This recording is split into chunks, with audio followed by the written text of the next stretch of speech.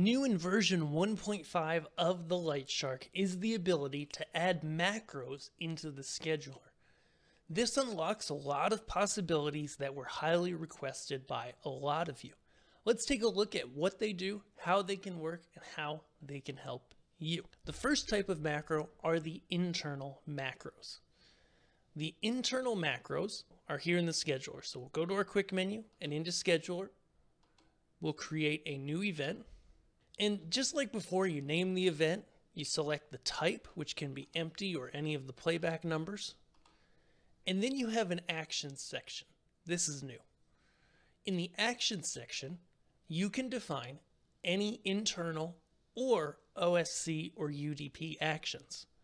So we press add, then inbuilt actions, playbacks, and you can see we have all of these different options that we never had before within the scheduler. In fact, one of the major ones that I know a lot of people asked for were the executors.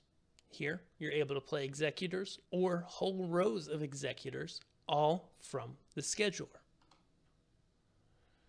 You can also have buttons like clear and release,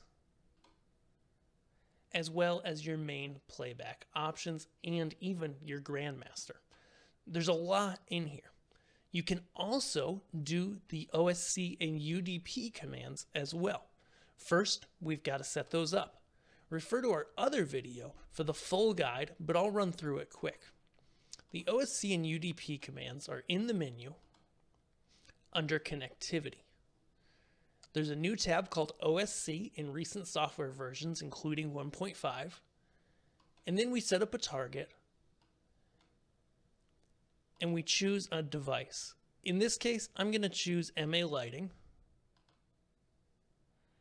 You'll set its IP address, which I won't do right now because I don't actually have one hooked up, and the port. Now, from our scheduler, we have the ability to get even more actions as we can send out OSC and UDP commands. Again, we want to add an action, and now we have both the inbuilt action and all of the MA3 actions.